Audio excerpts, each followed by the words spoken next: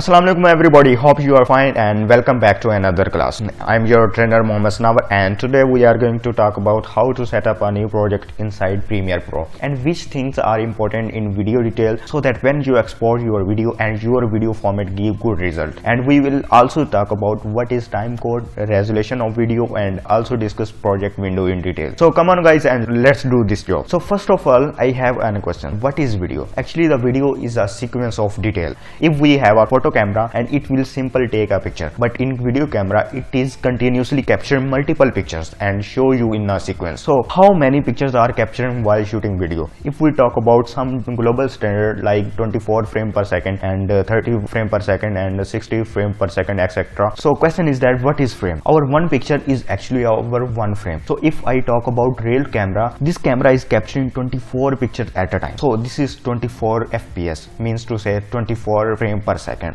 Anyways, if I talk about global standards which are broadcast like Pakistan, India or Middle East countries are using PAL standard, stand for phase alternative line, and this is our broadcast standard that contain frame rate of 25 fps. If we talk about other countries like North America or other countries are using NTSC, stand for National Television System Committee, which contains 30 fps or 29.97 frame per second. And you can get both choices in your camera, either you want to follow PAL standard or either you want to follow NTSC standard. This is your choice. So why I'm telling you these things? Because all these things you will see while creating sequence in Adobe Premiere Pro. And nowadays we are using HD standards like contain 720px or 1080px. You can see here. So 720px means width of 1280px and height of 720px of video. And if I talk about full HD like 1080, so 1920px width and 1080px height of your video. So you must know about these things as you are going to edit your videos, so that's important to know. Some of the people ask me about how to convert low quality video to high quality video, but this is impossible. For high quality video you have to shoot or download high quality standards, and later on I will show you how to download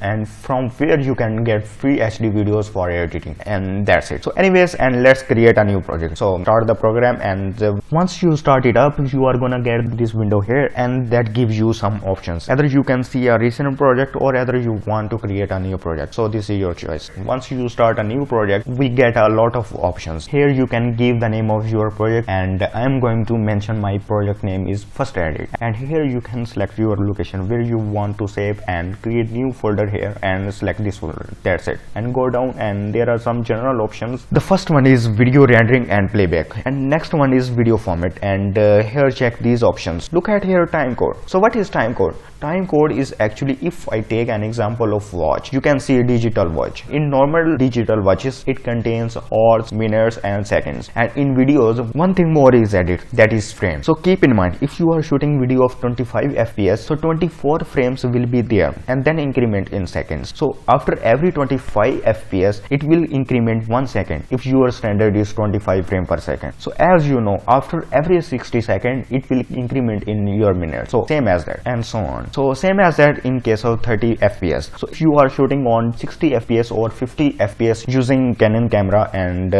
in Sony camera or iPhone they have slow motion effect that contain 240 fps. So all these things we will discuss later because I don't want to confuse you, but for the time you just keep in mind 24, 25 or 30 fps. You can either choose the display format which should be set to the timecode. We can also choose our audio display format, which I'm just gonna go ahead and set to audio samples. Here is capture format, and we don't need of this option because we are not going to capture anything. And capture means if you have an DV or tape camera or any other devices and you do actually plug in camera to your computer, because this one just basically says that what kind of format your camera is or what type of camera you are connected to computer. If you want to extract footage directly from the camera, so this one you don't need to touch, so you don't need to worry about it saying HDV or just DV, so don't worry about that. Now inside our scratch disk we can choose where we want to save small files which are called scratch file, and these files just basically increases the performance inside the project. Now as a default it's saved to scratch file inside, and the same path as you choose as a default location for the project. So this one down here you don't actually need to touch to do anything with. So to set up a basic project all you need to do is name it and choose where to save it, and then we are just gonna go ahead and next last thing is inside the setting, but leave these things for the time being. That's it, and click OK. Now soon as you set up a new project that's gonna look like this. It's gonna have a couple of toolbars, and it's gonna have different tabs in it, and it's gonna have decibel meter down here in the right side, and it's basically how a new project look like this, and when you have nothing inside of it here. So we don't have a timeline, we don't have any footage, we don't have any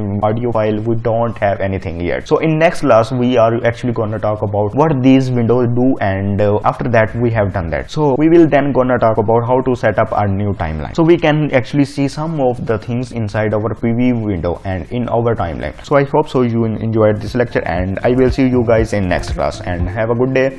Allah Hafiz.